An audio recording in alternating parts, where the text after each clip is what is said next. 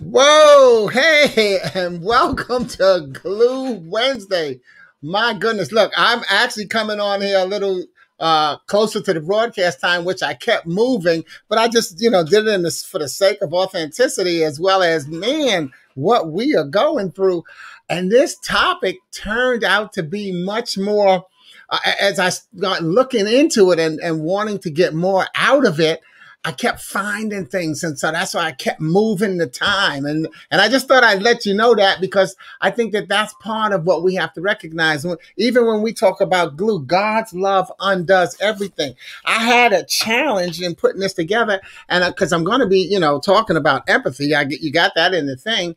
And as you start to look at it, you start to see the different nuances of how you could be looking at the thing, as well as what I'm going to come to the conclusion of at the end is that there is no cure. There's no one size fits all. And we have to sometimes just recognize that, people are people and what's going to happen. So anyway, wow. Let me show you. Let me talk to you about what I've got, and we'll see what kind of comments you have in there. And something tells me, hey, we might end up having this as one of those discussions that we make a 2-part series. We may end up moving this and continuing it next week, but we'll see. Even to the point where we'll get through everything that I have, and then I'll like it so much that I'll redo it and just come back, and maybe you'll have some questions in the feed that I can use. Okay,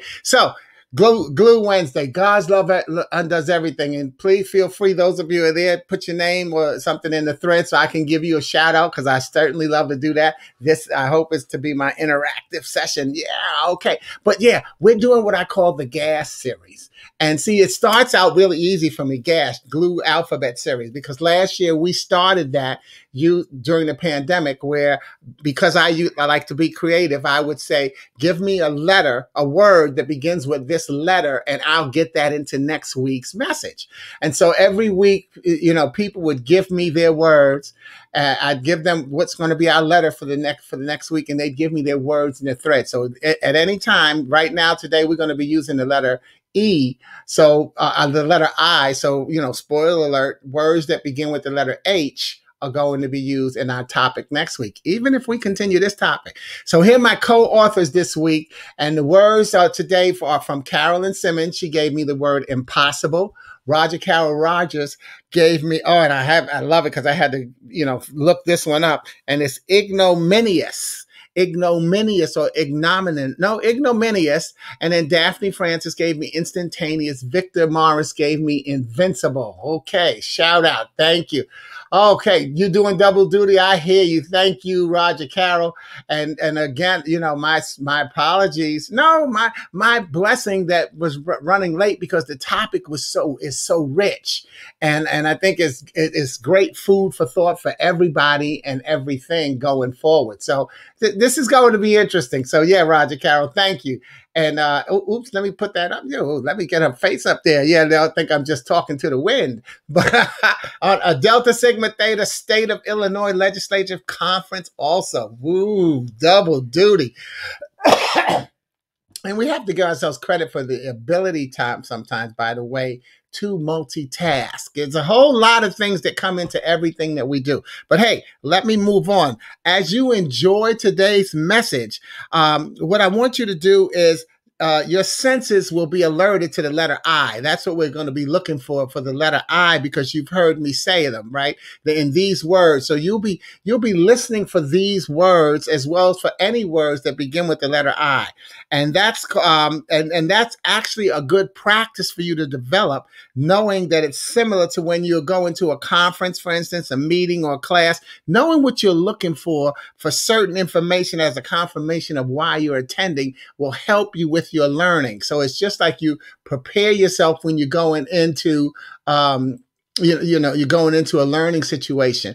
And what that's called is the Bader-Meinhof phenomenon. The Bader-Meinhof phenomenon is the phenomenon where something you recently learned suddenly appears everywhere. So that's why I'm saying the letter I is going to seem to appear a lot in today's message, but more importantly, those words that were my letter I, those words that we had already chosen will be appearing. So that's called the Bader-Meinhof phenomenon. It's also sometimes referred to as frequency bias or illusion, and it's the seeming appearance of a newly learned or paid attention to concept in unexpected places. Now, it's expected because it's on this broadcast, but I bet throughout your day, you're going to run into words that begin with the letter I, as well as you may see some of these words that are now becoming into your vocabulary throughout your day. So that would be the unexpected places that these will continue to pop up. So even if you say, oh, that's ignorant, oh, that's an illusion, oh, that's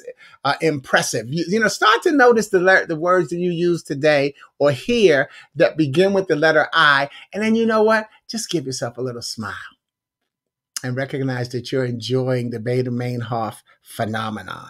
Okay. Meanwhile, today's message is empathy. Empathy. And my message is sponsored. I call my message sponsor today is 2 Kings 6:17. And Elisha prayed, "Oh Lord, open his eyes so he may see." Then the Lord opened the servant's eyes, and he looked and saw the hills full of horses and chariots of fire all around Elisha. And you will see why that's our today's sponsor. Okay. And empty, because in my belief, empty is what I call a skeleton, which is not a real word. It's, empty, EMPTHY.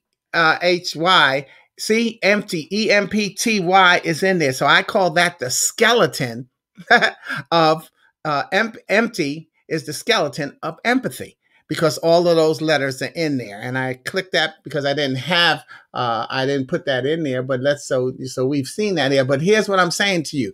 You have to empty yourself to make room for others others to be who they are and worthy of compassion. And let me breathe and slow down. Just because the message is on later does not mean it's late. Okay. All right. But you can see empty, you have to empty yourself. So that's what empathy is. You have to empty yourself to make room for others to be who they are and worthy of compassion. Imagine, now that's not a dictionary definition of empathy, but that's how I want you to be looking at it today. And Roger Carroll gave me a word, ignominious, and it's deserving or causing public disgrace or shame. Deserving or causing public disgrace or shame, especially of events or behavior. It's embarrassing. It means inglorious, shameful, dishonorable, disgraceful, discreditable, vile, nasty, embarrassing, mean, offensive, and rotten. And you know what? I wanted to read all of those words because when we look back at the January attack on the Capitol, many of these words get a spot in our vocabulary. And I chose to read them all because we're expected to now call upon our empathy in order to move forward. We are now expected to empty ourselves out to make room for others to be who they are and worthy of our compassion. Okay? We are expected to call upon our empathy in order to move forward. And I read them all because I want us to make sure that we know that empathy is a difficult skill and undertaking, because that's what it is. It's a skill and an undertaking. And I read them all because we also don't think that we understand what they could possibly have been thinking during the insurrection, when in fact, I think we can understand it. That's what I'd like to say. I think we can. You see, what we have to understand is that empathy is not forgiveness. Empathy is not forgiveness. We don't have to go right into a mode of forgiving what happened in the attack on the Capitol. What we have to do is find a way to empathize, to understand. So empathy is the ability to understand another person's thoughts and feelings in a situation from their point of view rather than from ours. And I'm sure that most of us think that that's impossible and way more than they deserve. However, the truth is The goal really must be understanding rather than forgiving and forgetting, or I'm sorry, rather than forgiving and agreeing with what happened. And the reminder must be that we may not have walked in one another's shoes, but we've sat in one another's row because we're all going through something. We've all been through something and we're all going through something. So please be sure to also watch the video in my feed that I shared from the Cleveland Clinic and notice how many people are in the same space experiencing a different moment. Okay, so what you saying there, Vic? Hey, everybody, miss you all. Good to still be. Okay, so you want to say your hellos? Yeah, welcome, Vic, Roger, Carol, and so we're talking empathy, Vic, and hey, go on. What's going on, Shanga? Great to see you, my brother, from the G3 Men, my ministry on Thursday nights, which is a blessing to me. Amen. So yeah, welcome to the family. But I don't know when y'all came on, but like I said, right now I'm talking about the January insurrection. And what we have to do is recognize that most of us think it.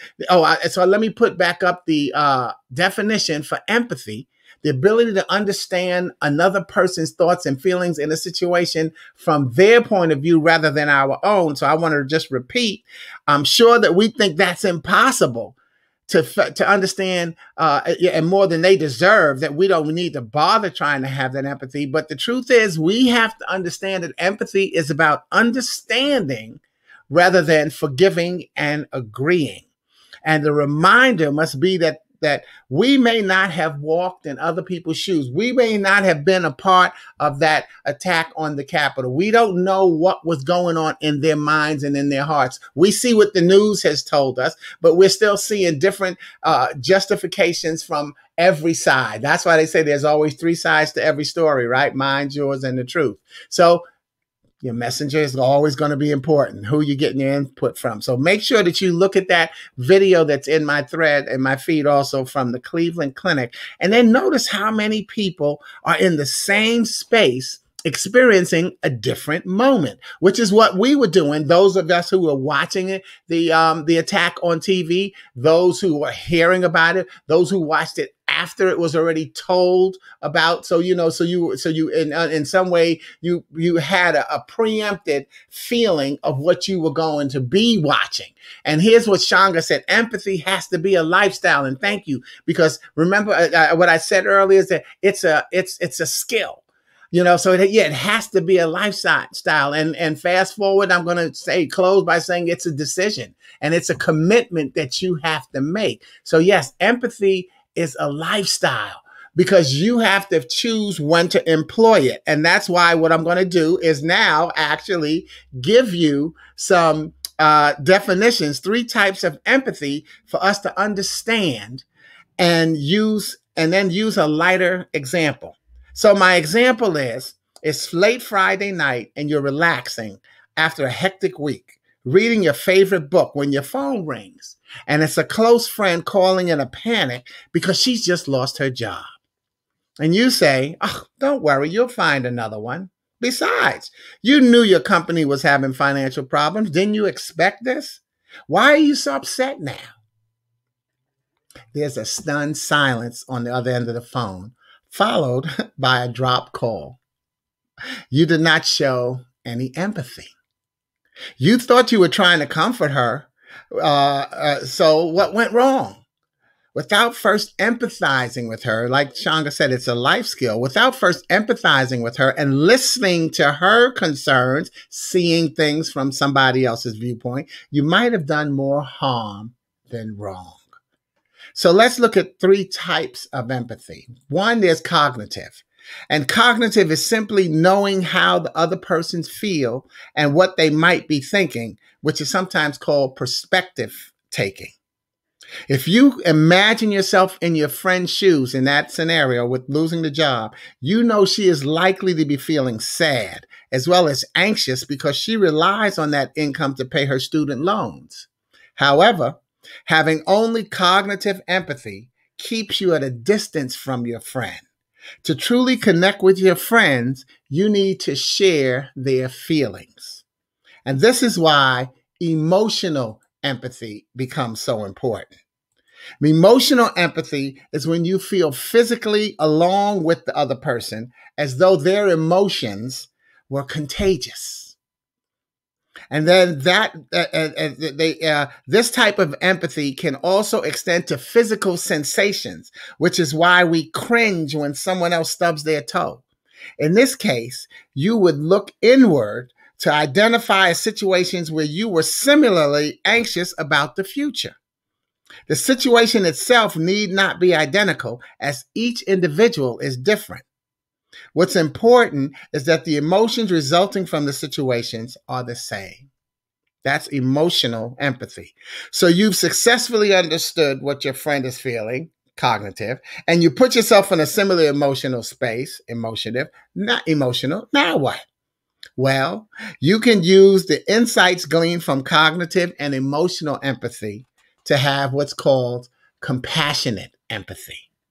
And compassionate empathy, with this kind of empathy, we not only understand a person's predicament and feel with them, but we are spontaneously moved to help if needed. So it's the balance.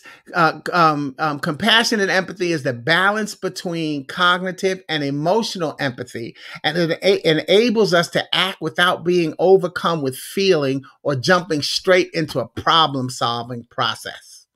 The attackers were experiencing emotional empathy, physically connected to one another as though their emotions were contagious. And you could see that in, it took one person to break down a barrier before the next, because there was somebody standing there just, pointing their fingers at the cops. And then when somebody came from behind them, pushed and knocked, now everybody started to move forward at different paces, because they were caught up in that moment and in that action, that empathy. They were feeling, some didn't come. Some really didn't come to have a physical confrontation, but they got caught up in the environment that they were in. And so our larger and challenging goal is therefore compassionate empathy. That third one, not only understanding their predicament or their state of mind and feeling it with them, but spontaneously move to help them if needed, which is the same grace that we want extended to everyone and granted. We don't see it. Let me see what your comments say.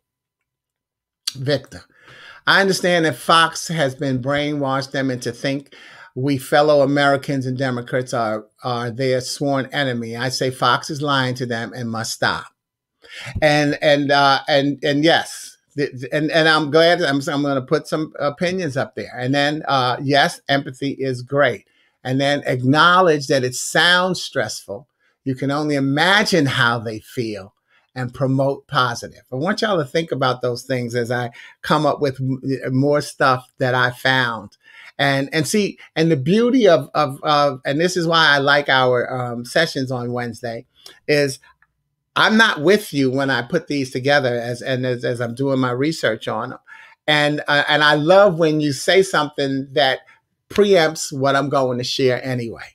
But I'm going to be talking about both of these comments as we go in. And anybody else, even if you're watching on the video, always put your comments in rather than wait to hear what's said. In fact, you can easily pause the tape and put a comment in.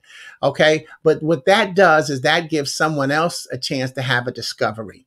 They can see another opinion, before, the big reveal, etc. Because the more we can find, we spend a lot of time looking for the differences instead of the commonalities. And sometimes that's the commonality, and not sometimes, but it really is usually the commonalities. And so sometimes and usually the commonalities that make the difference, even though that make the positive difference in our lives. What do we have in common? Yeah, we differ in this way, but what we need to do is work on the commonalities and how can we build them out so that they're stronger, so that, as what they call a win-win situation, which is a hard thing to get. But because so much of it, like Changa says, empathy is a skill. And one of the things that I'm going to also say to you, it's a commitment and it's a lifestyle. And it's based on how you're socialized. So like what you say, Vic, it's great. But see, you're socialized. You've already, you can grow up in a home, and you're saying Fox has brainwashed people and Fox is lying. Well, guess what? Now, whoever's hearing you say that, if you have children in the household and you're saying that, what happens? Your children are hearing this, and this is what they learn. So and I'm not saying Vic right or wrong. I'm saying I'm glad it's there, because this is what I'm saying is that if we were to try to put ourselves in the attacker's shoes, we might find that some of them are actually victims of what they've learned. And that's why I said everybody didn't come to get into a physical brawl. Some may have thought they were participating in what was going to be a peaceful taking a stand for their rights. Everybody didn't come with that nasty attitude, but then they got caught up in it. And don't we all, doesn't that happen to all of us? So that's why I say, when I said earlier, you may think, because how did I put it? You may think you don't, we don't understand that you may think that you can't possibly understand what they could have been thinking. And when in fact, I think we can understand what they've been thinking, because if you're in an environment that's feeding you one narrative, that's the narrative you go on.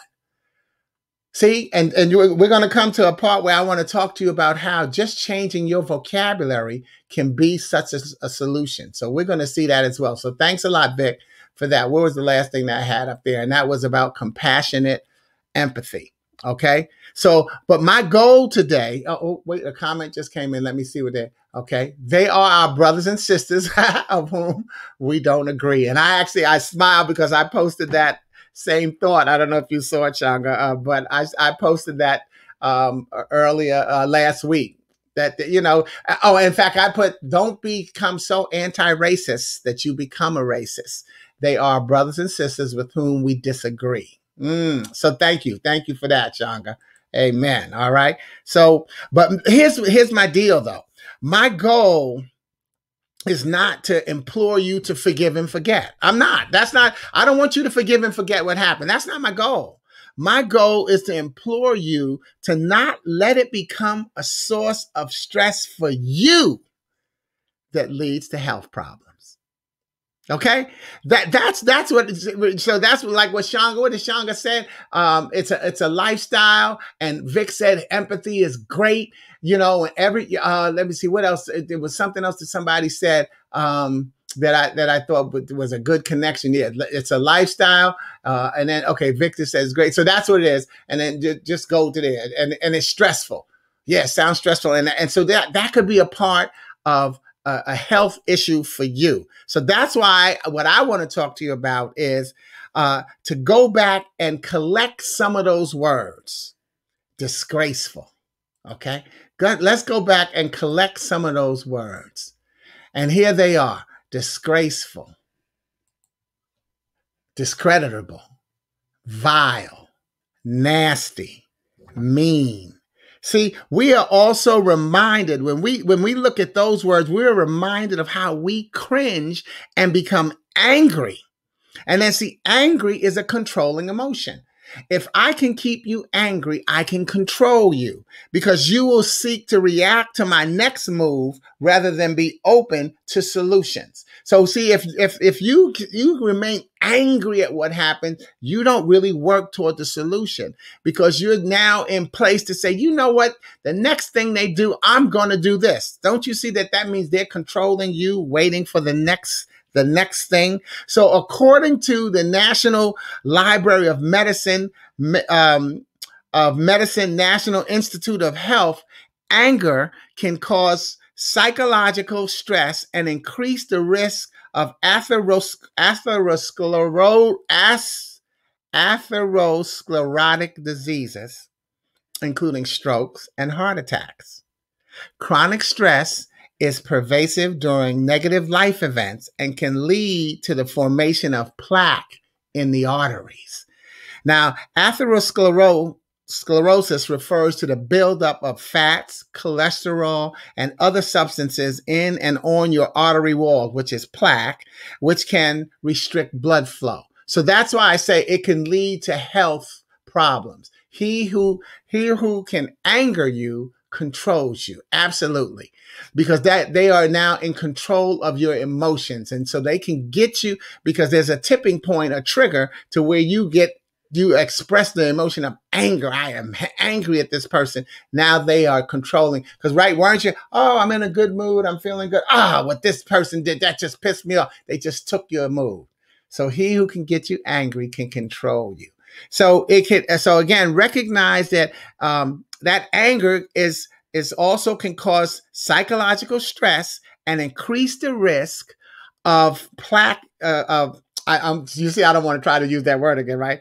Where is it? Atherosclerotic, atherosclerotic, atherosclerotic diseases, including strokes and heart attacks. Chronic stress is pervasive during negative life events, which is what that was, and can lead to the formation of plaque in the arteries. Now, in an article by WebMD with Dr. Laura Kubinski, uh, Laura Kubzansky is an assistant professor at Harvard School of Public Health who has studied the role of stress and emotional and cardiovascular disease. She said, scientists don't all agree that anger plays a role in heart disease, but many studies have suggested a significant link. And I think the case is strong. This is what she said. And then the article goes on to say, for example, one large study published in Circulation in 2000 found that among 12,986 middle-aged African American and white men and women, those who rated high in traits such as anger but had normal blood pressure were more prone to coronary artery disease, which is CAD, or heart attack. And in fact, the angriest people face roughly twice the risk of heart attack and almost twice the risk of coronary artery disease and almost 3 times the risk of heart attack compared to subjects with the lowest levels of anger. And then she went on to say, anger may not be the only culprit in heart disease risk. But according to her research, it suggests that other extreme negative emotions may contribute too. But anger is a problem. But so too are high levels of anxiety and depression because they tend to occur. People who are angry a lot also tend to have other chronic negative emotions as well. So this is what I'm saying, and it goes back to what Shanga said. If I can keep you angry, I can control you, and that's what I'm saying. This anger you may be feeling about the insurrection and going forward could become a health risk for you. Okay, and let's see what Vic says. I have dismissed any darkness I see and pray for them now as they know not what they do. Go on and get on the cross, Vic. But again, watch how I got that worked into this thing as well. I love it. Wusa. Yeah, you have to. You have to. One of the things about stress is that it's commiserating over something that you can't control. Yeah, and so that's part of why you have to let the negative stress go. If you can't control the situation, you can express your dissatisfaction or your distaste, but to constantly think about it when you have no control. What's going on with our politicians? What's going on with this? Why are they doing that? While you're doing that, don't you think that in most cases that somebody else who has the power to make that change is considering those same things? Well, that goes back to, I'm not Mr. Political, but, did you vote? Who I voted for either got in or didn't get in. But the key is I voted. So let's say that who you voted for did not get in. Or let's say you didn't vote and who you didn't want to get in got in. Okay, well, you have no argument. You didn't vote. Maybe your vote would have been the one that didn't get that person in. But whoever you voted for and they got in, well, now you have to believe that based on you thinking that they were the right person, that they're thinking about doing the right thing. And it's not an instantaneous change. It's going to take time. It's going to take time. All right, which is what Wusa all is just as well. Okay, so let's recognize that anger is a problem, but so too are high levels of anxiety and pressure and depression. So let me add my creativity, remember I said empty is the skeleton of empathy, because the only two letters that are missing are the A and the H, between empty and empathy. And so my AH is, that's that woosah.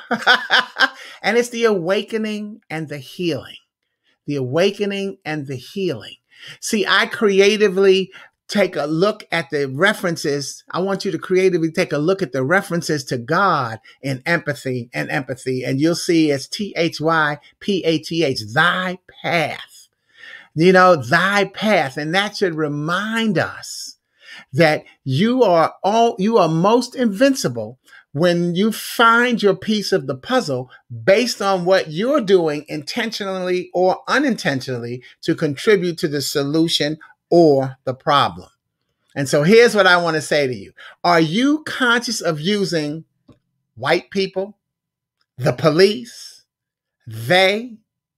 Are you conscious of how you use them instead of using some, several, those I know?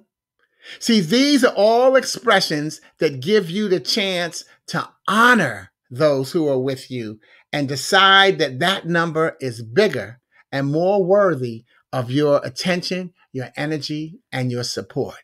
Remember our sponsor, Second Kings? Let them see who's on our side. Your vocabulary, it may seem like it's a small vocabulary change, but it's actually huge. Because remember that you are somebody else's messenger and possibly only their only experience of someone who fits your profile. Okay? And so what I want to say to you is I had the blessing, for instance, of winning a high school scholarship to attend a private boarding school in Massachusetts, where my first year, I was one of 7 Blacks in a 200 student population. My second year, we were one of 5. My third year, one of 3. Okay. But in my junior year, because I went sophomore, junior, and senior. In my junior year, I had become a mentor and friend to some freshmen. And a couple of them were comfortable enough to tell me that where they grew up, they didn't know that Black people could be friendly. And I'm proud to say to this day that back then, I was not offended. I was not offended when they expressed that. You see, even at 15, I understood that people, and this was the point that I made earlier, people view the world through the comfort of familiar surroundings. How you're socialized, and that's what I was saying about Vic, when you put what you're saying about Fox News, around the people who you have impact on, and you may not know the people. They may not agree with you. So maybe somebody who doesn't like you, and so they hear that, what does that do? That strengthens their resolve to continue to be a pain in your neck. And the people who believe in you, that strengthens their resolve to say, oh, okay, yeah, we need to stick together and be against this common enemy. It's tough. It's tough, but that's the key that we are socialized. And I wrote that, and you can go on and quote me, but we are socialized because we view the world through the comfort of familiar surroundings. Even with that understanding, we know that empathy isn't instantaneous. As Changa says, it's a choice. And this is why I said, fast forward, it's a choice and it's a commitment. One that we have to take seriously by, I believe, looking within and understanding why we feel how we feel, and then respecting that others have that same option. And that's why I love it, because Roger Carroll intentionality will give us focus. And one of my affirmations is focus, FOCUS, finding ourselves creates unlimited success. You have to look inside. And that's why I didn't even click it. I said, let me read this first to show that, again, we're on the same, we're as one. We're in the same mindset, but it's just us. It's the intentionality of it. I love that word, Roger Carroll. And see, there's an I word. There's that Bader-Meinhof syndrome, right? Phenomenon. But we have to recognize that it's how we feel that makes a difference. Yes, I'm outraged with what you did, but I'm not going to keep stressing that. I'm not going to stress over that. I'm going to now do, what do I have to do in my life to make sure that my vote is and my voice is heard that goes against that. But what changes can I make so that maybe, because think about it, the person who, the people who attacked the Capitol, can you convert them? You know, get them to can you, stupid, why'd you do that? You fool. Are they now going to say, you know, you're right, let me come to the other side? How about, this is where that compassion and empathy is such a hard thing. Because how about, wow, you know what? When you think about what the Capitol stands for, and as we see ourselves as Americans and as brothers and sisters, see, you know, it could be the tone. It can be the tone, and not a phony one. Do you really understand? And I hope I gave you some food for thought to recognize that you do understand. You do understand, because whoever, and again, let's use Victor. His post against Fox is just as much as somebody who watches Fox posting against MSNBC. And so you've got the two different channels, and if you're only listening to your messenger, then that message gets stronger. Can we get these two people to switch and listen to the other broadcast and see what we can find out? And that's a tough thing to do. Okay. But, and it's hard. So what we got? Vocabulary, one writer writes, one speaker speaks is what I use. Yeah. One writer writes and one speaker speaks. And yeah, I'm thinking that I'm catching the typo there on that, Shanga. One speaker speakers is what one vocabulary, one speaker writes, one writer writes, one speaker. I think that's what you mean. One speaker speaks is what I use. All right. You know what? If you can explain that, I would be much happier. Okay. But, you know, so let me go back to, again, just wrapping up some of the comments that we make. You know, yeah, Roger Carroll and Vic saying hello, because we formed a great family. And so okay, so I got it right. Okay, good. All right. But, you know, like I said, I want to just go down what we talked about, because again, we have to understand empathy, and even as I'm saying this now, I think I am going to talk about it again next week and just give it another tap on the shoulder, because it's huge. All right. Because I hadn't originally planned on making it focus on the January 6th insurrection or event. See, even if I change it from calling insurrection to event, that can make a difference. But I must admit that'll be one of the changes that I won't make. I consider it an insurrection. And so, so now, that changes who I'll reach. It's a lifestyle. It's a choice. You can't reach everybody. Okay. All right. But, because Vic, and yeah, you got to be strong by Shanga. Empathy is a lifestyle. We just said that. Okay. We talked about Vic, we talked about who's your messengers, because that's the thing. And Vic, and it's interesting because I love the word brainwashed, because all of us are brainwashed. All of us are brainwashed. When you think of wash, you think about, what are you cleaning? What are you cleaning with? So we're cleaning our brains with the ingredients that we want to use. Everyone uses a different type of detergent when they wash. That doesn't work for me. I'm going to use this. So that's what brainwashing is. That source doesn't work for me. I'm going to use this source as well instead. And it's tough. We brainwash, but brainwashing is also called faith, isn't it? Because depending on what you believe in, there's people who don't believe in the Bible. We have many different religions, and in some of the religions, people are vehemently against what's being said in the other religion. So yeah, we're all brainwashed. So that to me, Vic, is a positive statement. Because depending on who your messengers are, that's the message that you will take and you will deliver. Okay? But empathy is a great thing, and it is. It is, but how are you going to use it? It's stress. It can be stressful. And that's what I don't want you to let it do. Let it become a part of your negative stress and give you health concerns, because you really can't put yourself in someone else's shoes, but you can say, I've sat in your row because I've been through stuff too. Even if we look at, and in fact, next week, I'm already thinking, I don't want to say it now and get too far into it, but I'm going to make a slight comparison to Black Lives Matter. Because how, the Black Lives Matter followers, how emotionally were we attached to that and not understanding how someone couldn't understand it. But again, believe it or not, it's the same thing. But see, when it's your cause, it's clearer. But when it's not your cause, now, I don't get, where did they get that from?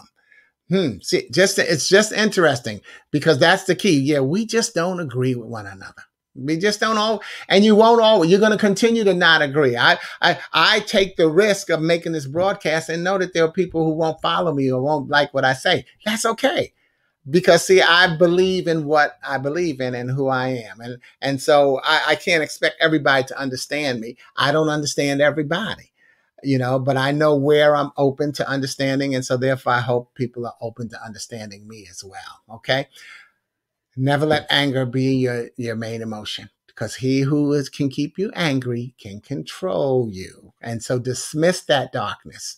Let the negativity go. And I want you to start thinking about using some of those vocabulary words that I mentioned, because that, I think, is huge and that can make a difference. And so I want you to start, instead of saying white people, because that's, white people, this and that. I want you to start saying some, because it's not all white people. It's not all cops. It's not all Trump supporters. Okay. And it's some, and it's several. And what about the ones I know? Because those I know can go positive or negative. Okay, negative or positive. Those I know are like this, but you know what? No, the white people I know, or the Trump supporters I know, or the police I know, or and see, so these are words that honor and support people who you should really want to be spending your time with. It's just like we do when we talk about the bad kids. Oh, these kids are there, and then I saw the kid, and the good kids are right there, but you're not giving them any props because the focus is on what the bad ones did. And so guess what happens? Sometimes the good kids sit there and say, well, dang, they getting all the attention. I might as well be one of the bad kids. That has really happened. So you switch up your vocabulary and recognize that the role that you play makes a huge difference, a huge difference. Carlton Tucker almost broke my TV. I know that's right. And we live in a mean-spirited society. We cannot discuss empathy enough. You can't. Yeah. And see, but that now this is where we call it a safe space. Can you discuss it? Is somebody going to unfriend me? Maybe. I'm okay with that. I'm okay with that because I'm more interested in having the people who support my thinking and supporting theirs. And then the people who disagree with me, I'm more interested in them expressing that so that we can have a conversation about it. Maybe I can at least understand why you disagree with me. And then I'm okay. Then I can say, well, you know what? That's a valid reason because it's your reason and mine is valid as well. So we'll agree to disagree in a topic that we won't discuss. It's called human life. So I want to thank all my co-authors today who gave me words that begin with letter I. If you want to get into next week's message, which we will be continuing talking about empathy, get a word that has a letter H. Doesn't have to have anything to do with the topic as long as it begins with the letter H. And again, if you're watching the broadcast, you can still put a word that begins with the letter H in there. And I love how Roger Carroll always stretches my vocabulary, hubris. Okay. And so I'll just like, and see, that's why my original intention for the message, I had one idea of how I was going to go with it. But then once I looked up the definition of, what's your word, Roger Carroll? I love that word. What was it? Ignominious. Once I looked it up, it changed how I wanted to go with my message. Y'all, that's the same thing that happens in our conversations. That's why it's important to choose your messengers carefully. and recognize that you are carefully being chosen as a messenger, because how you say what you say goes into somebody else's spirit, and then they carry it along. And so next week, one of the words will also be happy, and we'll find ways to make us happy, because which is why I said I didn't want us to get over focused on January 6th, because what? I want us to recognize that that could be a source of your stress, and I don't want you to let that stress you out and compromise your good health. So thanks again. This has been Sporty King with Glue Wednesday. Everybody have a wonderful and safe, alert, wonderful, and be safe and stay alert. Okay, I was trying to use Vic's sentence. All right. But I'll see. And again, get the words with the letter H in there. I'll see you next week on Glue Wednesday. Thank you. God bless you, and ciao.